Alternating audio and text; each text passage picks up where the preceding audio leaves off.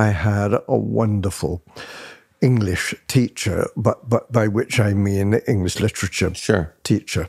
And he was so brilliant at expounding Shakespeare, but making it live. That awful thing that I guess many students were so horrified by when the teacher says, just let's go round the class and read the words. And there you go, that's that scene in that Shakespeare play, and it's deadly and dreadful. And this teacher could bring it alive. He could make you understand how the language has so frequently not changed, and how those characters are entirely still recognizable.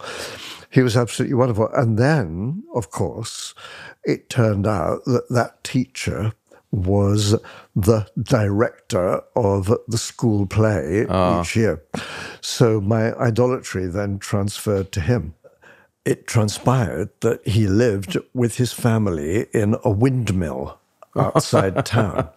And each weekend, I would bicycle out to his windmill, which was 12 miles outside of town.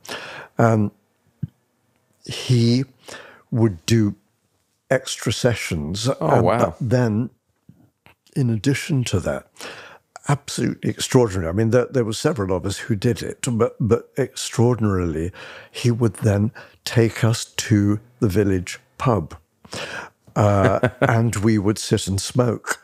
I mean, he would be breaking all the rules with us, and then he began to call us by our first names rather than our surnames. And that was unheard of. Oh, really? It's unheard of. You should ever use somebody's first name at school. Wow.